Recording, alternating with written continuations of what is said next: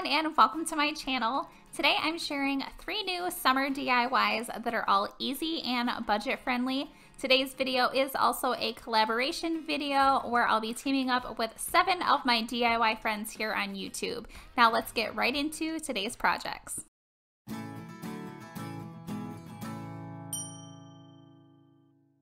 Moving into the first DIY today, I'm using 2 of these plastic planter pots from Dollar Tree. I think they are super cute and have so much potential.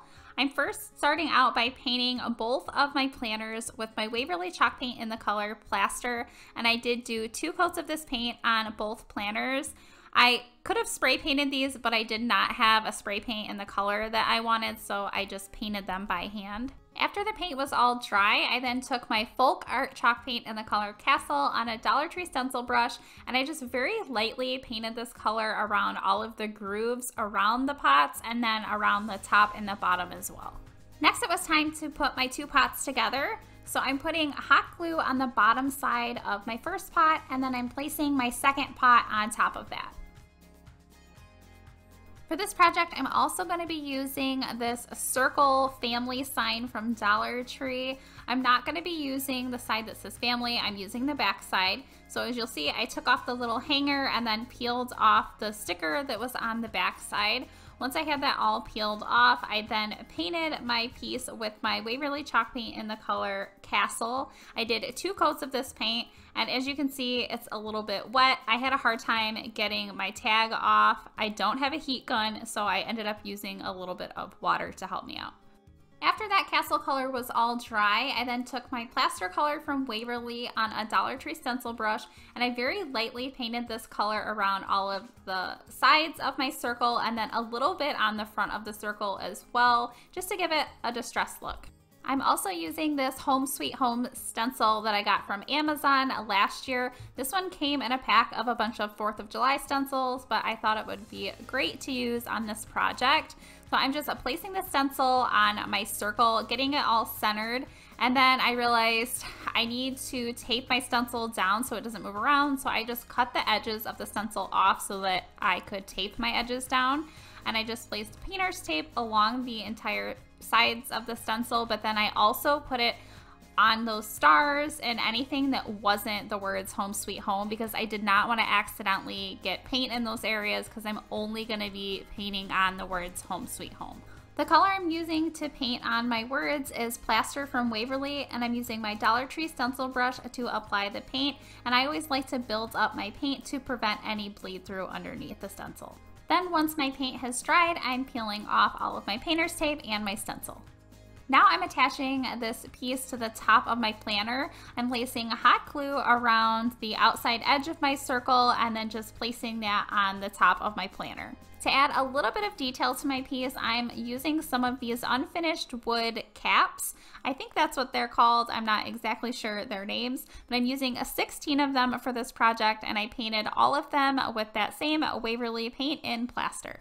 Once the paint was all dry, I then started placing these little ball caps on the very top of my piece just to make sure that they're all spaced out the way I want them to be before I start gluing them down. Once I have them all spaced out, I just picked each one up, placed some hot glue on the bottom, and then placed it back down. My piece is all finished being put together, but I'm using some of this Rust-Oleum Clear Matte Protective Sealer to seal all my paint in, especially if I'm going to be using this piece outside.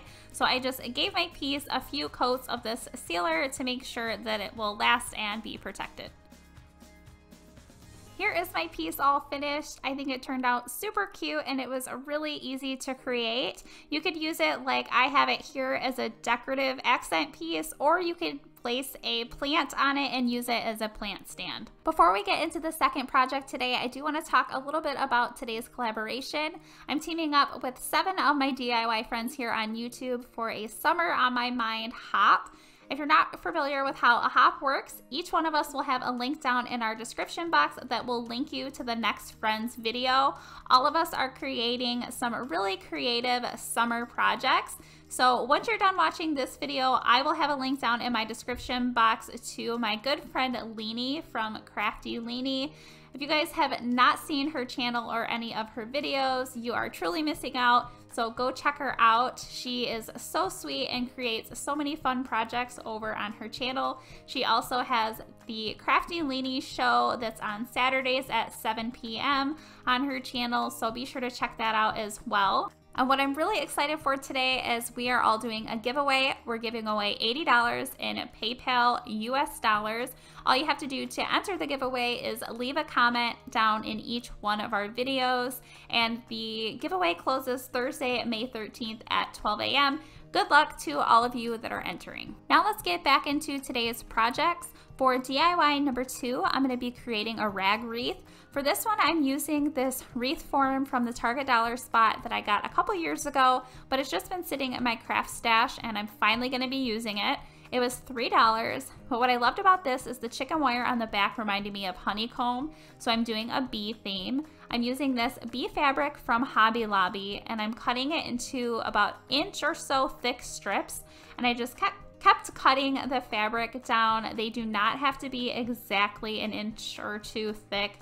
This is going to be a messy rag wreath, so it's okay if all of your strips are not exact. I'm also using burlap fabric. This fabric is from Hobby Lobby and it's actually a bandana, and I think these were only like 99 cents, so a really good deal if you check out the burlap bandanas from Hobby Lobby. I did the same thing. I cut the strips in about an inch or two in width and then just cut those down in strips. Then it was time to start creating my rag wreath, and I first started with my bee fabric.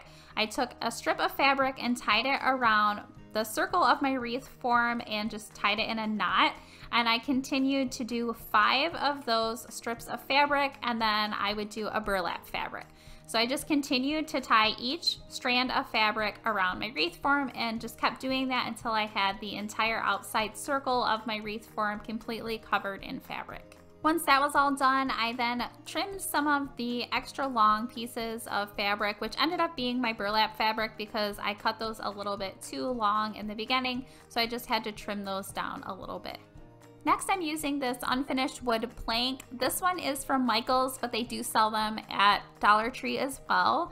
And I'm painting mine with my Folk Art chalk paint in the color Summer Porch, and I only had to do 1 coat of this paint. Then for this project, I'm also using unfinished wood letters that spell the words "Be Kind."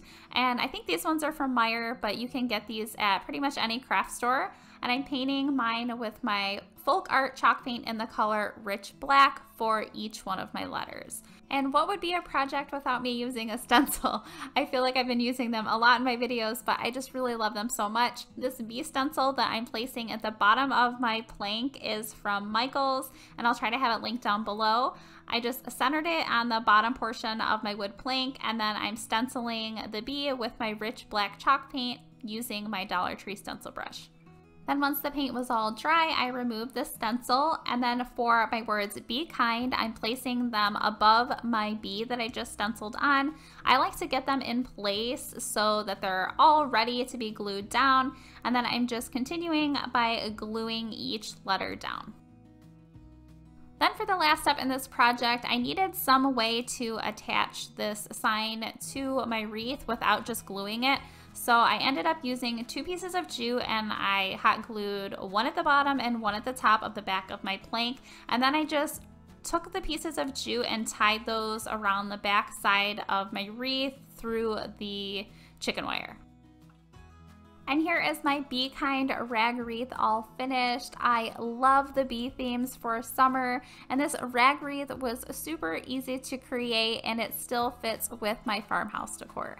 Now moving into the third and final DIY for today, I'm using this wooden spindle that I picked up from Lowe's. You can get these in a few different colors. I just went with this white one here, even though I'm going to be painting it. I'm also using this wooden finial. These come in a 2-pack at Lowe's for just under $3. And then also this bun foot that is just under $2 from Lowe's. And then I'm using this piece of wood that I got from Michael's. It is 4 inches and I believe it was 99 cents. And then this larger piece of wood, I think it was from Lowe's or Home Depot, and it was about $1 and it's 5 inches long. I first started this project by painting my spindle with my Waverly paint in the color Plaster. I know you can't really tell on the video, but the plaster color has a little bit more yellowish tints to it, and I didn't want my piece to be so stark white. So I did one coat of this paint all over the spindle, and then while that was drying, I painted the other pieces. And I did use that plaster color on all of the remaining pieces for today's project. Then once that paint was all dry, I took my Castle Color chalk paint and a Dollar Tree stencil brush, and I very lightly painted this around all of the edges of each one of my pieces to give them a distressed look. You guys could always skip this option, but I really like the way that distressing looks with this color of plaster. Next, I'm putting everything together. My spindle already had a hole pre-drilled into the very top of it, and my bun foot already had a screw. So I'm just simply starting to take my bun foot and screw it into the very top of my spindle. When I got about halfway down, I placed hot glue in between the spindle and the bun foot, and then just finished screwing that into the top of the spindle, and this is going to secure a hold. It is probably best to use a wood glue or E6000, but for the timely matter of making the video, I used hot glue, and I did glue the 5-inch and the 4-inch pieces of wood together, like you can see here. And then for the very top of my bun foot, this did not have a hole drilled into it, so I just used my drill to drill a hole in the center of it so that I now have a hole to screw in my finial for the very top. So I just placed hot glue on the bottom of my finial, and then I screwed that into the hole I just drilled in the very top of my bun foot. Then I'm taking my hot glue, placing it on the very bottom of my spindle, and placing that in the center of my pieces of wood. Then I just needed to add a piece of hardware. This little hook is from Meyer, but they sell these at pretty much any store. And then with a little help from my puppy Cooper, I'm just attaching the hook to the very top of my spindle. I just did it with my hand screwdriver, but it would go a lot faster if you did it with a drill. Then, just like one of my other pieces in today's video, I wanted to add a protective sealer, so I'm using the same one, the Rust-Oleum Clear Matte Sealer, and I'm just spraying a few coats of this all over my stand to make sure that it's all nice and sealed and it will not get damaged. And here is my stand all finished. I ended up placing a wreath on the hook, but you could always just put a sign on it as well. I hope that you guys enjoyed today's video. If you did, please give it a thumbs up. And if you're not subscribed, I hope that you will consider subscribing. Please be sure to hit the notification bell so you don't miss out on any future videos. And make sure to go in my description box so that you can head on over to Lainey's channel and check out her summer DIYs. Thank you so much for watching.